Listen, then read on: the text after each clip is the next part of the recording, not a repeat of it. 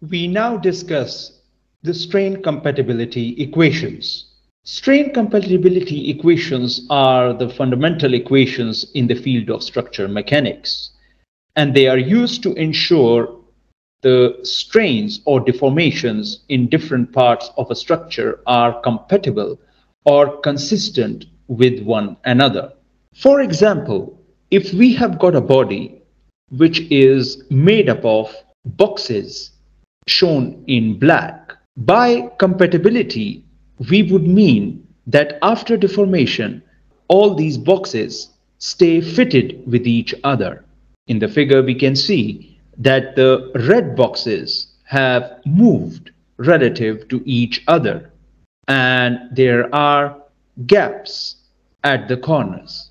Thus, the red boxes have lost their compatibility, whereas the black boxes, they are still compatible. Thus, we can say that compatibility conditions actually guarantee that when a body deforms, there would exist no discontinuities or gaps inside the body after deformation. If we already know the deformation map of a body, then we don't need to consider the compatibility because the compatibility is automatically achieved. Please remember, a deformation map in structural mechanics or solid mechanics is a graphical or a mathematical representation that illustrates how a body or structure undergoes deformation in response to the applied loading.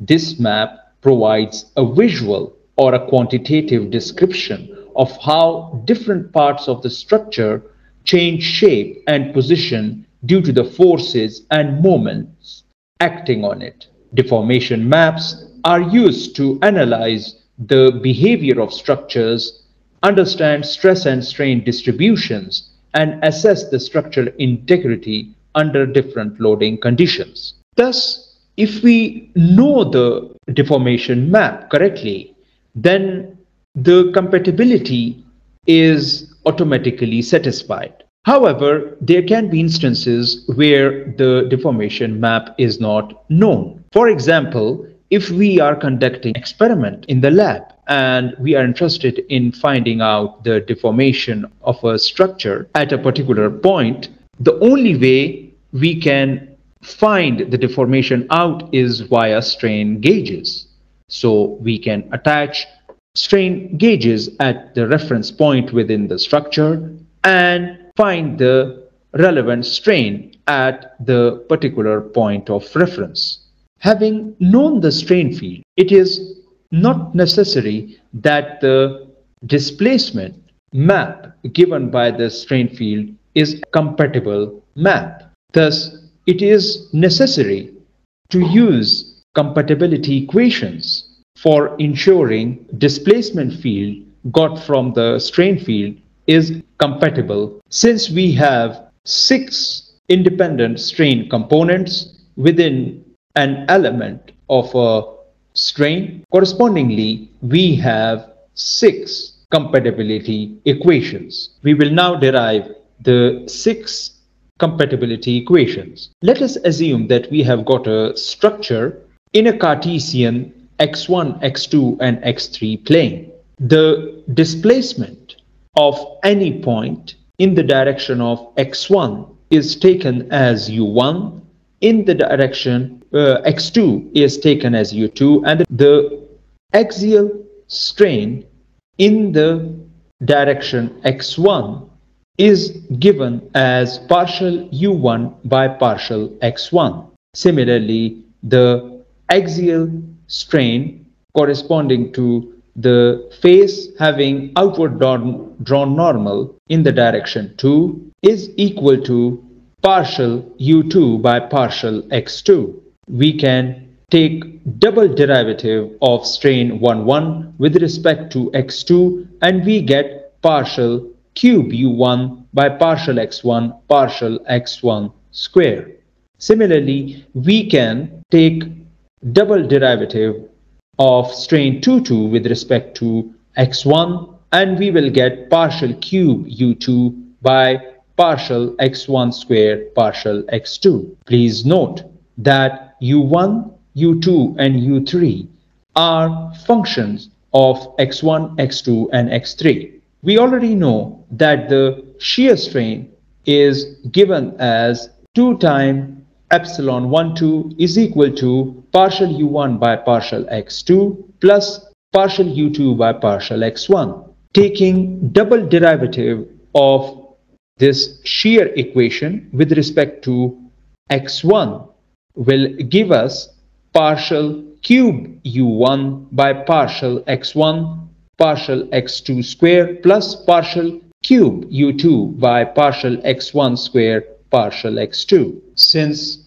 we have already derived the value of partial cube u1 by partial x1 partial x2 square as partial square strain 1 by partial x2 square. Similarly, the value of partial cube u2 by partial x1 square partial x2 is equal to partial square strain 2 by partial x1 square. After plugging these values in this equation, we get our first compatibility equation, which is partial 2 strain 1 by partial x2 square plus partial 2 strain 2 by partial x1 square is equal to 2 times partial 2 strain 2 by partial x1 partial x2.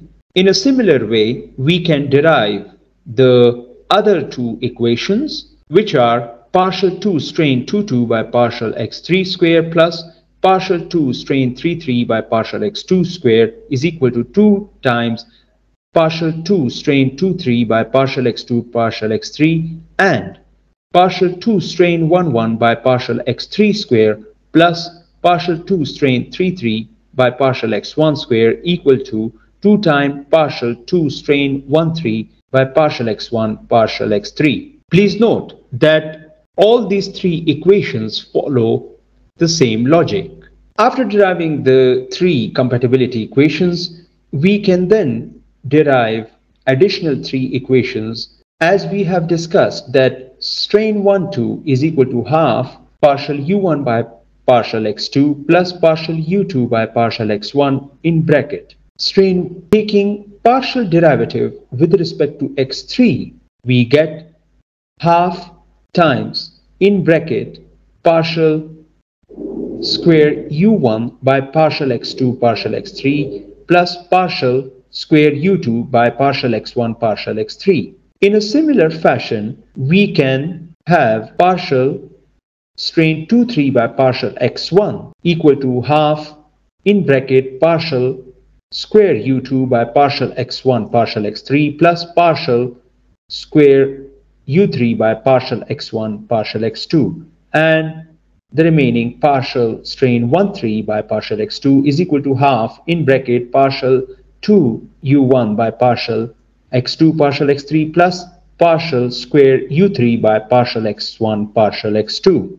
Please notice there is again a trend appearing in all these three equations. Now we can take the negative of this first equation and add it to the other two equations, and after that we can take partial derivative with respect to x3. If we perform algebraic operation on these three, we will see that most of the terms will cancel out and we will be left with partial square u3 by partial x1 partial x2. Since partial u3 by partial x3 is equal to partial strain 3 by partial x1 partial x2, and this gives us the fourth equation. Similar to this equation, we can have then the other two equations developed following the same trend. So in the second equation, we can take the negative of strain 3 by partial x1 and add it to the rest of the two equations. For the second equation, we can then take partial derivative with respect to x1 for the whole equation, and we get the second equation. which is equal to partial strain 1 1 by partial x2 partial x3 equal to partial derivative with respect to x1 in bracket minus partial strain 2 3 by partial x1 plus partial strain 1 2 by partial x3 plus partial strain 1 3 by partial x2. Similarly, we can develop the third equation. These 6 equations are called the compatibility equations.